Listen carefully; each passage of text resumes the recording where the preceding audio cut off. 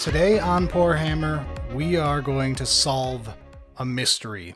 What is the worst written codex in 9th edition, and why is the answer Chaos Daemons? I'm your host Brad, this is my co-host Eric. How's it going? So let's do an actual in-depth breakdown of this. Sounds good.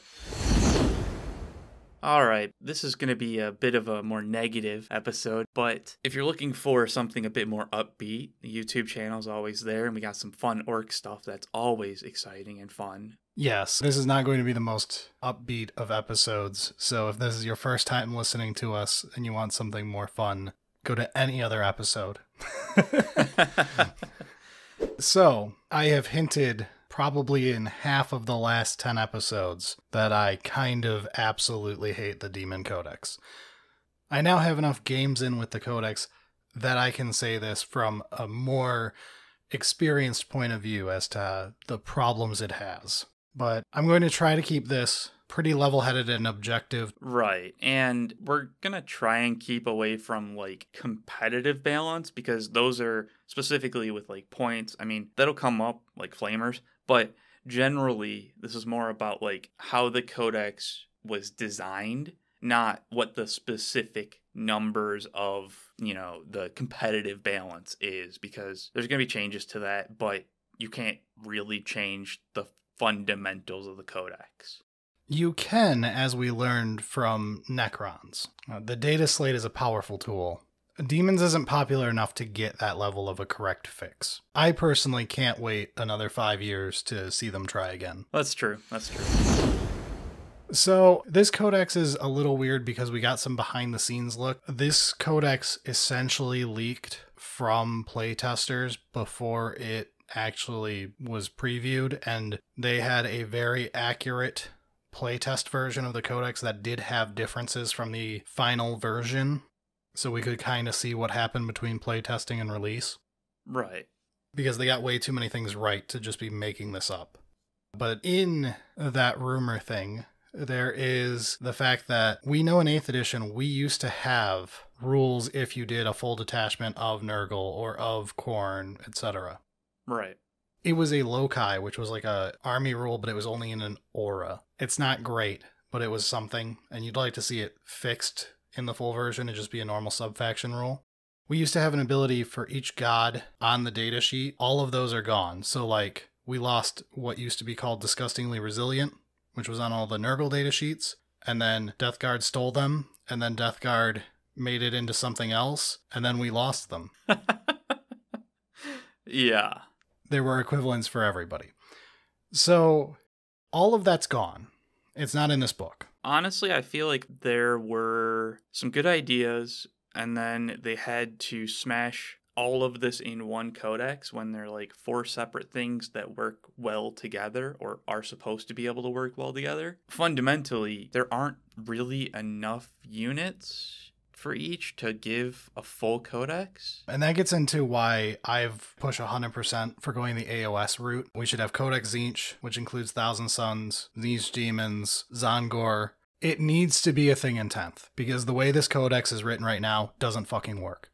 No. The army is not an army. It's 4 armies that are forced to work together, but have no benefit for doing anything on their own using a subset. They get basically nothing for working together other than you just get to play good stuff. Which is quite unhealthy. Not only balance-wise, but also just not fun. It does kind of remind me of the Eldari Codex with Harlequins. Harlequins, I get that there's not enough units, but they're not the same as the rest of that codex.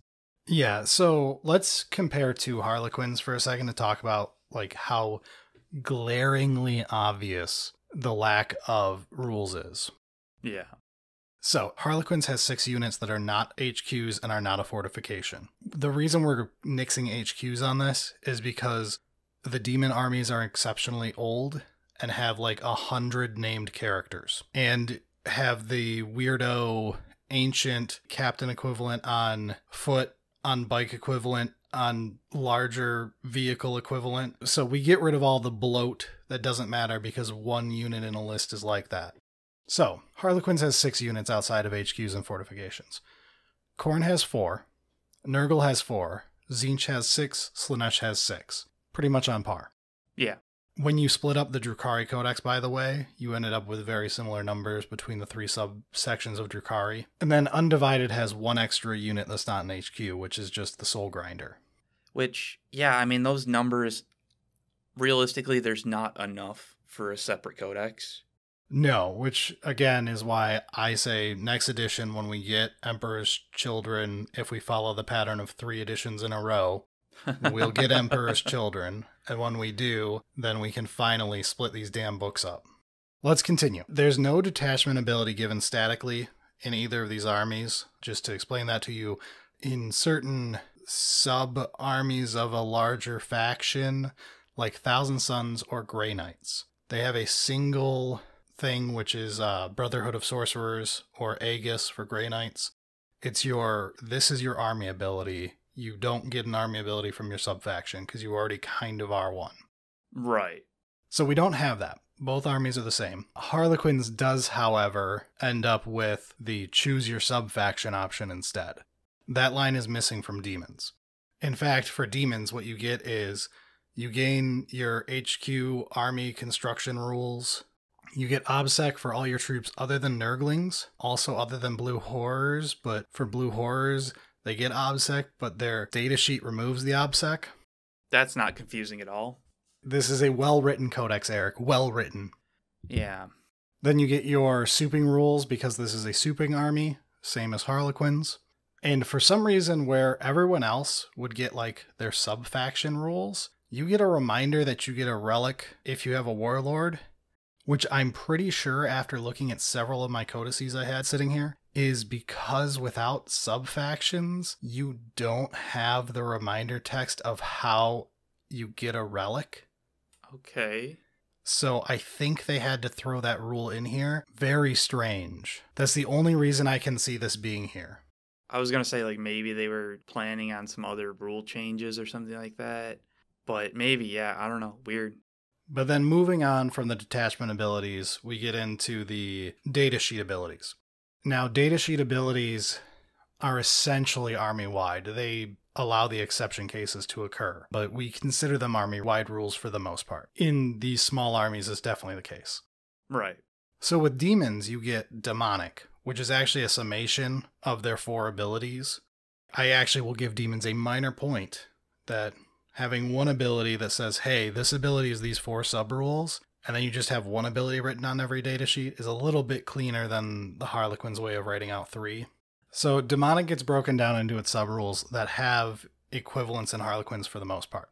You have demon saves, which Harlequins have. Harlequins panoply, which is a great word in the English language we didn't just Google. Yeah, definitely knew that one completely. So where demons have their demonic save, Harlequins get an ability that gives them a 4-up invuln army-wide. They ignore terrain and models when they move, charge, all that jazz. Yeah. And they get -1 to be hit. That's all the one ability for Harlequins. Demons is just, you have demonic saves, here's how they work. Right. They're pretty equal, if I'm not memeing on the fact that one has 3 abilities, including a -1 to be hit built in. Similar style. Demons then have Manifestation. Manifestation is your deep strike rules. It gives everything in your army the ability to deep strike in the first place without CP, which is great. Yeah. And you can deep strike closer depending on some sub-rules.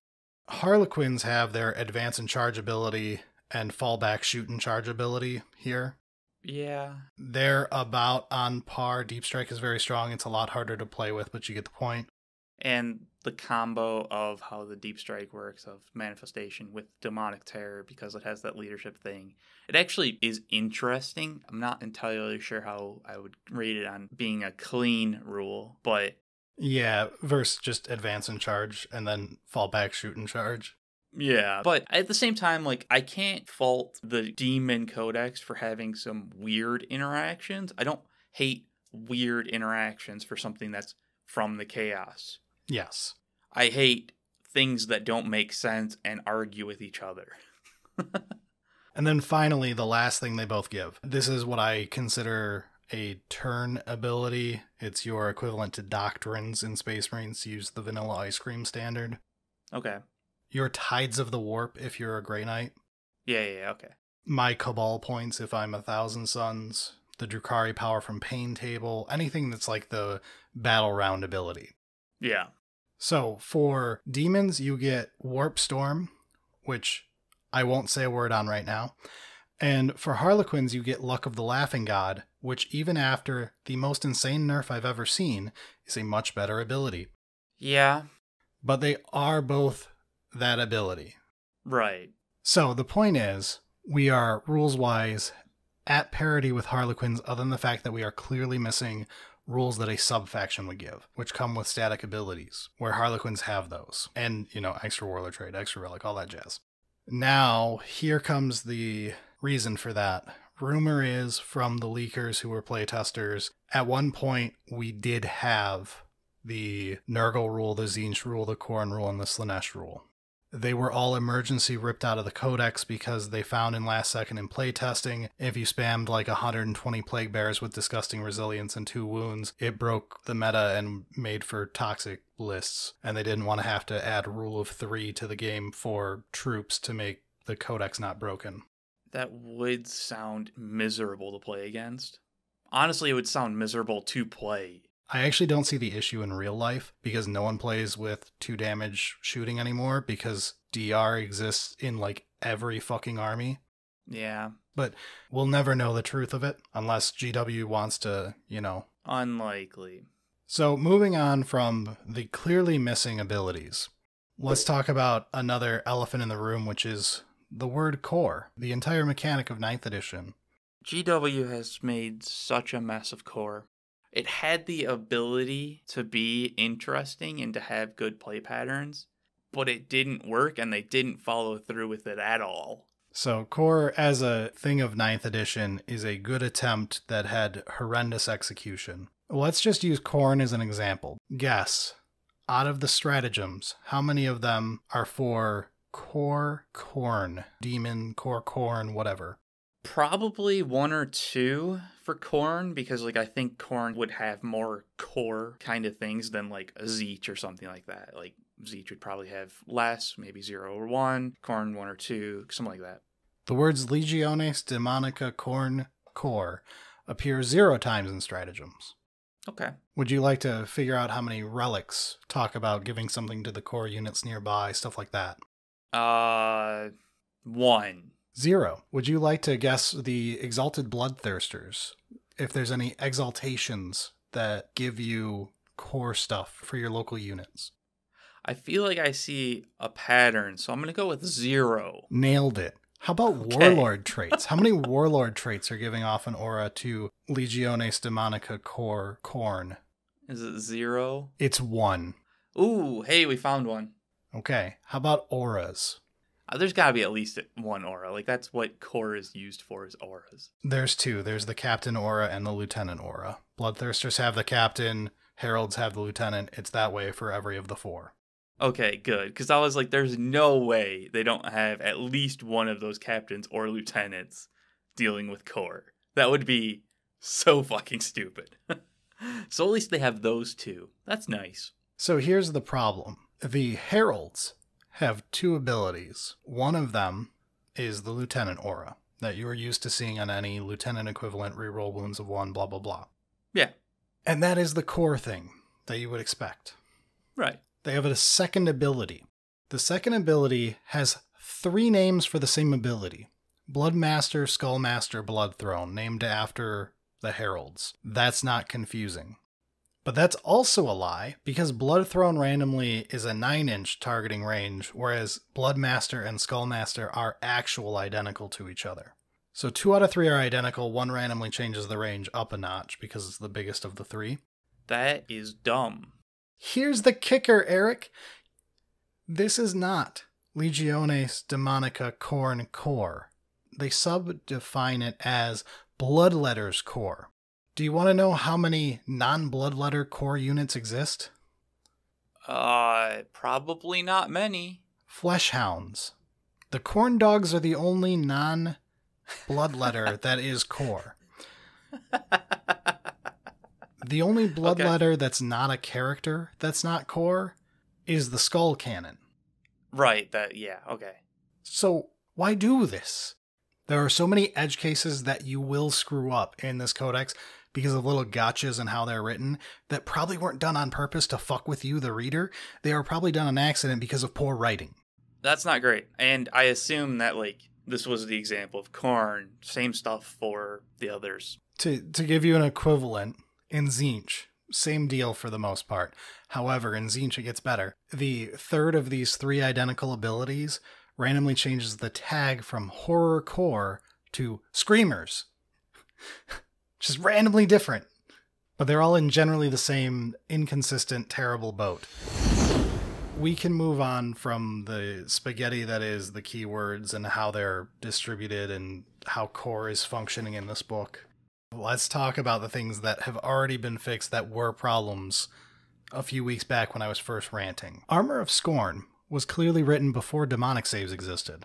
Demonic saves cannot be altered in any way. Armor of Scorn used to give, each time an attack with damage characteristic of 1 was allocated to the bearer, you could add 1 to the saving throw. Cool. I'm glad I can't change my demonic saving throws in any way. Yeah. So obviously that had to get FAQ'd to say, even though it's a demonic saving throw, so that the relic didn't do literal 0. Yeah, and wow, is that messy and embarrassing on the way it was, like, fixed.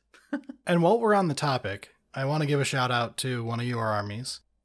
I like demonic saves. I do not like that Grey Knight's Codex was clearly written when demons didn't have demonic saves. Yeah, those demon-oriented and specific killing machines that are Grey Knights don't do particularly well. What's the name of Kaldor Drago's warlord trait, Eric? The one that he always has. Yeah, Kaldor Drago's warlord trait would be a Demon Slayer.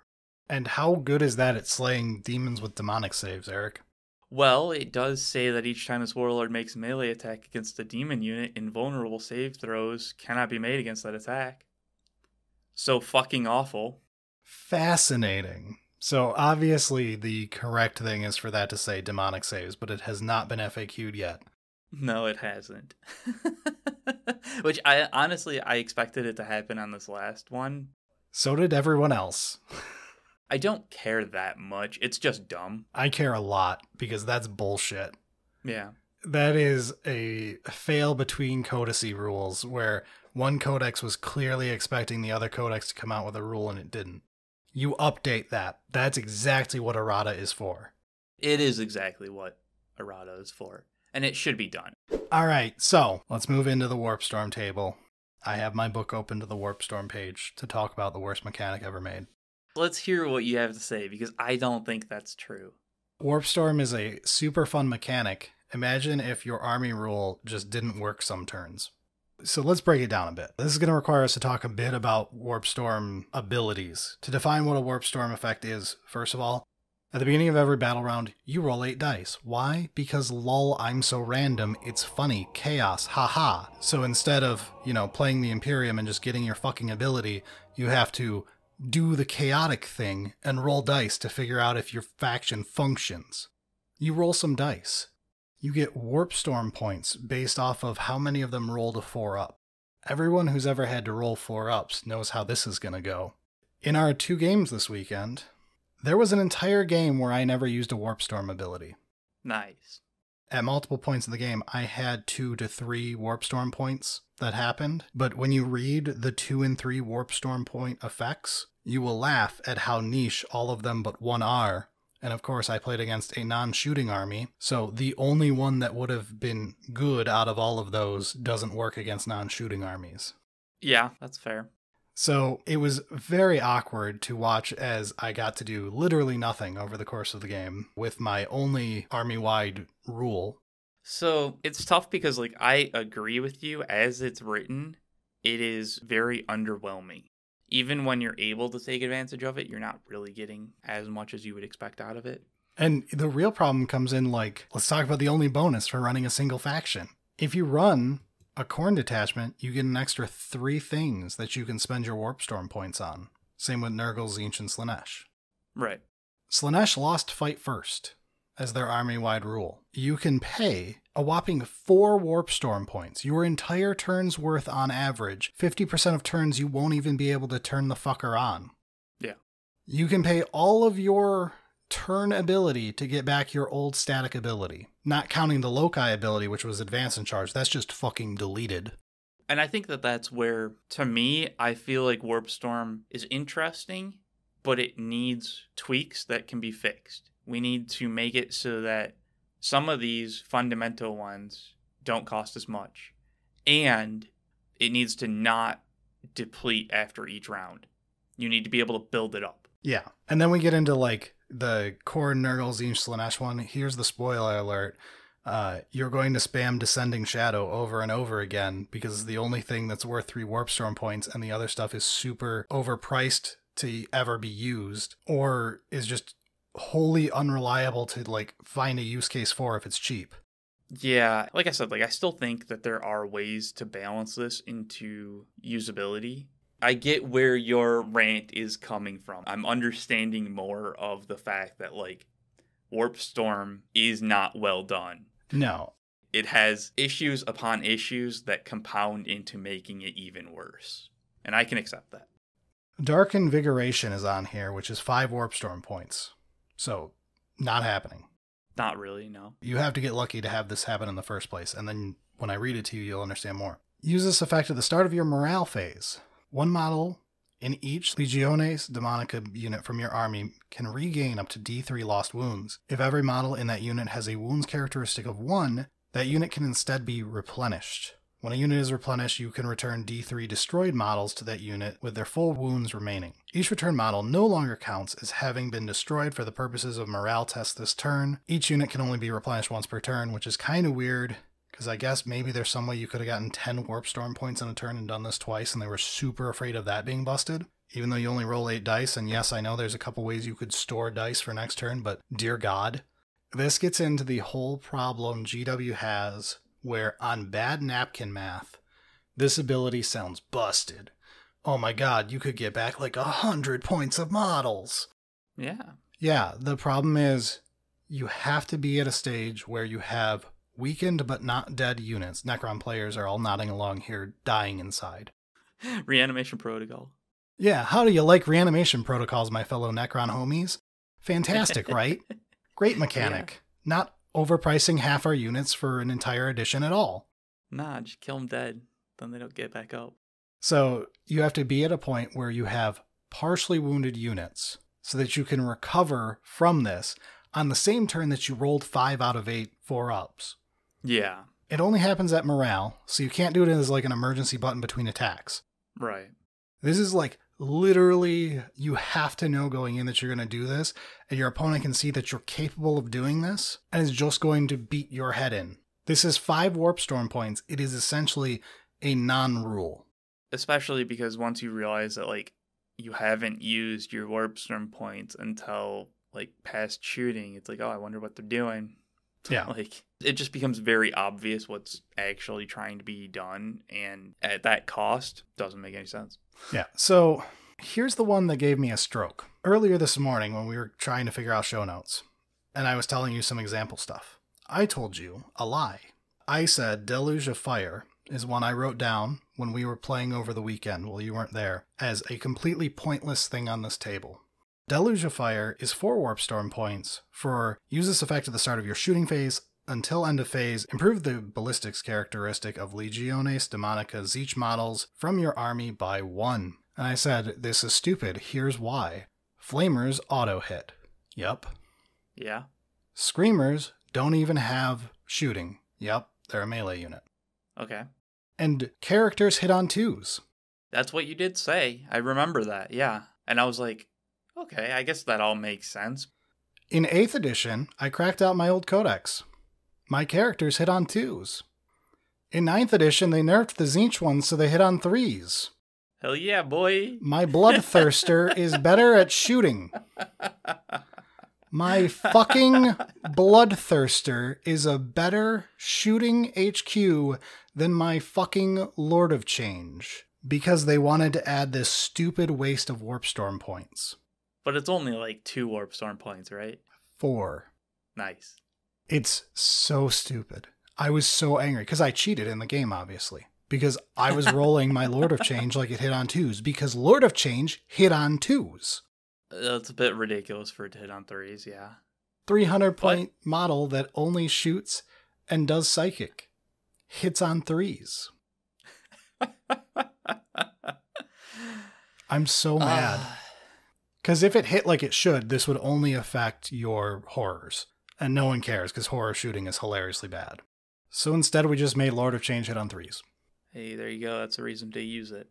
Wow, fun. So, Warp Storm is the worst mechanic in 9th edition.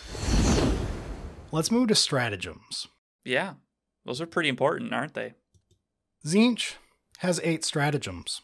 4 out of 8 of those stratagems are mono datasheet, meaning they only work on a single model. Nice. These are the worst types of stratagems. When we talk about stratagem bloat, and we're like, there should not be 45 stratagems here, these are the ones you cut.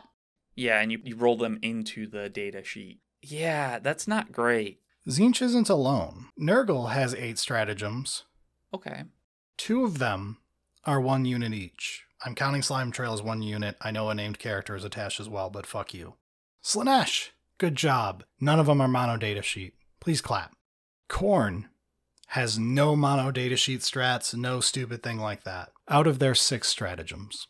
This is the only codex in the game they decided to pull back on stratagems on. Yeah. Like, each of these should have 40 stratagems like every other codex. It seems so weird to me that Tzeentch wouldn't have more, right? Like, You think the super techie god of master plans should have better stratagems? not only should there be better, but it should be more. And like, it's fine if they're more specific because you have all of these options kind of thing. Like, that makes sense for Tzeentch. Whereas like Nurgle, do we really need that many? So, of all these strats, the one I'm not mentioning is every one of them has an extra relic strat because there's no generic stratagem. Okay. We don't have generic strats, so extra relic is 4 out of these strats that are in the book. We have extra relic 4 times. Extra warlord trait, just they forgot. We don't have extra warlord traits. You can't take a second one. Really? Which makes the warlord trait section real easy. Why did you print 6 of them for everybody when you're only going to take 1? Because there are clear winners. You can only take 1? You can only take 1 warlord trait in a demon army. You can never get a second one. That's so fucking weird. And they're so lopsided in power level with like absolute toys you would never pick other than as like a, hey, I like this toy, like when I do a custom build on a character or something. There's just like no reason for 4 to 5 of warlord traits in each section to exist. I did not know that. That sucks, dude. So let's move into spells or the lack thereof. Hello, I play Tzeentch. I like playing Tzeentch. I'm here because I like the magic. I like the god of magic. I like the spoopy spells. I like playing Hero Hammer. I enjoy that. That's what I want when I pick an army. Tzeentch, the god of magic, not the like fractional part of him that plays around with the Space Marines. The core part of Tzeentch's army. The force of the god of deception, the god of change, the god of magic, all that. 6 spells. 2 of them are mortal wounds. It's pathetic. It honestly is. One of them is so I can move unspent Warp Storm points to my next turn. We talked about the Warp Storm. I'm never going to use that one. Yeah, the Tzeentch spells suck. Like a Grey Knight player, my spells are pretty decent, but like, I have some envy towards your Thousand Sun spells. Sure, we've got 18 of them. I have no envy towards Tzeentch. You suck. It's basically renamed Thousand Sun or Grey Knight equivalent spells. And we only get 6 of them. Yeah, it's boring as fuck. I could do this from the viewpoint of every one of the 4 factions, but I am a Tzeentch player at heart. I see the problems with Tzeentch the most. I'm aware, in this book, Nurgle is fucking unplayable. It's horrendous. Right, because he doesn't get his like actual defensive nonsense. Yeah, there is no point to playing an army dedicated to Nurgle. It's horrendous in the book. If everything cost 25% less points, it'd be playable. Slaanesh lost what Slaanesh was. Slaanesh lost all the speed. It's White Scars without advance and charge. What's the point? Why are you playing it? You're not. Honestly, you're just not. So let's move into the actual final section here of datasheets and units, and we'll get to the 25-point elephant in the room. So there's a lot of problems in datasheets here. I'm going to try to keep this brief. In general, there's no war gear or points upgrades or anything you can do. And most of your units are static in size. Like, you can only ever have 10 horrors. It's not 10 to 20 anymore. You can only ever have a squad of exactly 10 bloodletters. I have no idea why. That honestly confused me. I assumed I had read it wrong when I was originally perusing through this. I was like, that's insane. They didn't do that for Nurglings, though, did they? You would only take a minimum squad size. Like, that's the point of them, is to be cheap. Yeah. But it was just one of those, like, I vaguely remember seeing that, like, Nurglings was, like, the one that they didn't do this with. Nurglings still have variable size. They've just been nerfed 30 other ways so that they're not the default unit you would take. They're basically unplayable, so why do you care? Which is funny to me. They made the mascot, in my opinion, of Nurgle, like, the thing you sell a plushie of. Oh, yeah. You made your own mascot bad. Nurgle in general, none of these datasheets have defensive stuff on them. Spoilers. Nurgle is bad. And I'm aware Slaanesh is flavorless. So, Khorne is actually okay on this front, in my opinion. Khorne is the closest of the four to being good. If you're a Khorne player, you're probably thinking that everyone else is complaining and you're just weirded out by the fact you can't take an extra Warlord trait. Even then, I feel like you're kind of like, I could use a little bit of a buff and it'd be nice. The Khorne part of me playing Khorne and Nurgle was actually quite fun. The Blood Flail is hilarious. It hits on twos, unlike my Lord of Change. You can make it.